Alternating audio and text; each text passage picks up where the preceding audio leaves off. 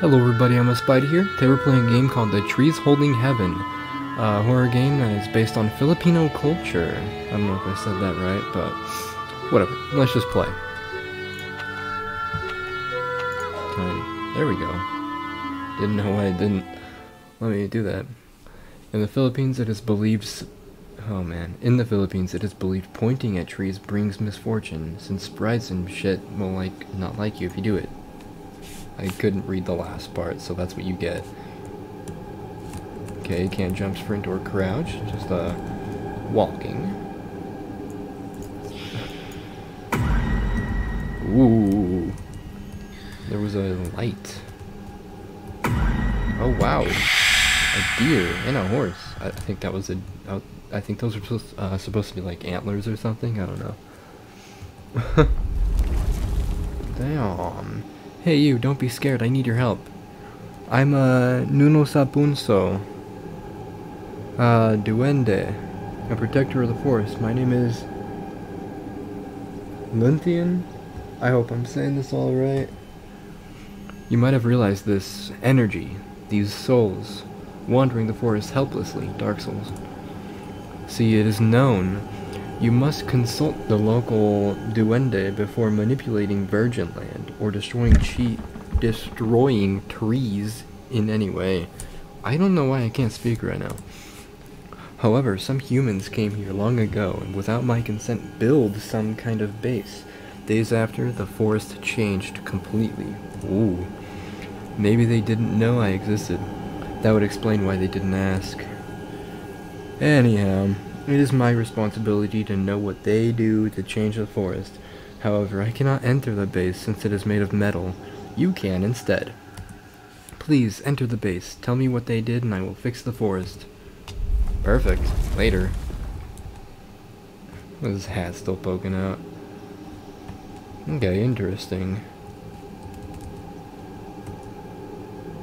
Oh, thought we could walk up that too. That would have been fun. Pulag. Like gulag, but pulag.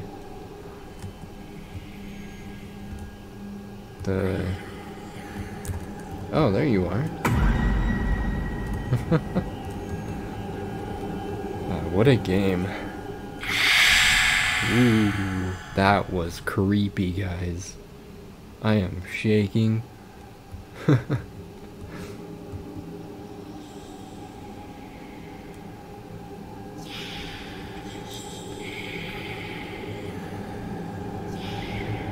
Huh, well there's Pulag. Some rocks surrounding it. What's this shadow from? Weird. Must just be like the sign or something. Oh boy. The trees won't let us go. Oh no. Alright, Joshua. I finally figured it out. You better be right. I ain't losing that much money again. Trust me, I know what needs to be done. Listen, the human brain is nothing more than a complicated computer. Organic, of course, but still needs energy to work. Where are you going with this, Akio? Well, when somebody dies, their brain stops working. The electricity that made it run just isn't there anymore. But what if we manage to get the exact energy that the brain uses and maintain it so we can have a brain that does not have a body? Explain yourself. The brain needs energy to work. Once the body dies, the energy leaves the body. If we manage to hold that energy before it escapes, we might be able to keep it and use it. How would we do that? We need a powerful electricity conductor. That way, the energy the brain loses can be kept in a circuit permanently, thus making it able to use that same energy to power a metal body. And so, giving the soul of the dead a new, immortal body. Excellent, Akio. I approve this new procedure. Get started. I'm excited to see the results.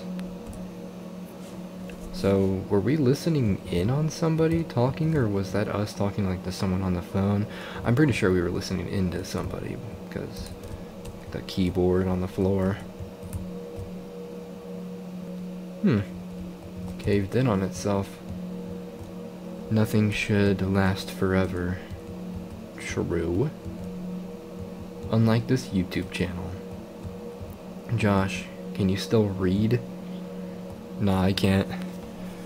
What is it that you have there, Akio? We've been trying to find the best way to keep the energy. We have made lots of versions of this water with an augmented conductivity. However, we have gotten really high results, dangerously high for tiny spaces such as a metal body. Understandable. Do you need the failed ones too? Not really, we already know the formula. Right, then I'll throw it out. Wait, Josh, you can't throw that out. It's dangerous. It should be destroyed. Come on, it's the middle of the forest. Nobody will get hurt by a glass of water. Sounds of water falling. What the hell, Josh? The plants could get that water. You could kill the forest. Water is water. Besides, what is the worst that could happen? A couple of dead trees? Trees already are conductors of electricity. This water could maximize that property. The forest could become a soul prison. Ooh, that's spooky, guys. Any more dialogue? Yep. We really messed up. Joshua died because of his lung cancer 2 weeks ago. The metal body has worked, though. His brain's electricity has successfully been transplanted to the conductive water torso. But it seems as if that electricity needs to be filtered. Without a brain to process the information the maintained electricity contains, it just goes deeper and deeper into insanity. Joshua will start rampaging the place soon, we think. I've left messages. Hope he understands what has happened, what went wrong. But we can't look back now. If we don't get out fast enough, he will follow us. And if we are killed by his enormous iron body, we might stay here too. Yes. Since Josh threw the conductive water prototypes out the window, I've seen animals shaped as what I would call energy orbs, and others would call ghosts. That's spooky, man. Oh no, it's Josh.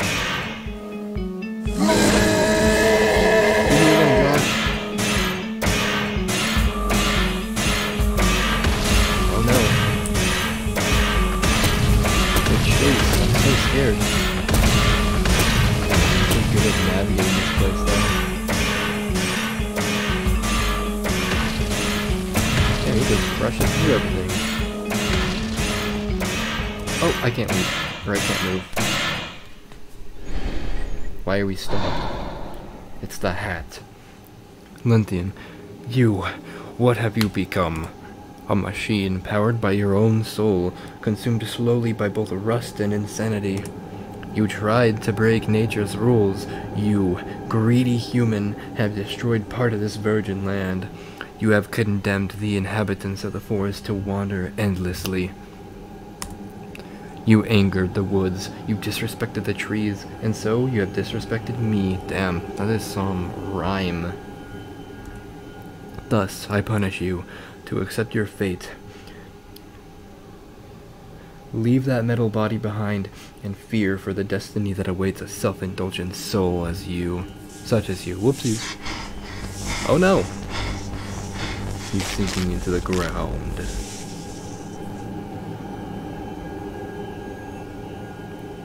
He is best put to rest. Thanks for helping me out. Now I know what caused the forest to change. I will clean the water underground. In some weeks the trees should come back to normal. You can go home. You deserve it. You are a pure human. Thank you. Poggers. Pulag Research Laboratories is grateful for the help of the following organizations. Sir Tartarus. I believe now that, as of right now, I have played every single game that Sir Tartarus has developed, which is pretty cool. So, yeah, he is coming out with a new game, though, fairly soon, I hope, so I am going to be playing that on the channel. You know, Sir Tartarus's games, I just like them, you know, they're cool. And there we go, Sir Tartarus. But anyways, that was the trees holding heaven. If you guys enjoyed the video, make sure to like, comment, and subscribe, and I'll see you guys next time.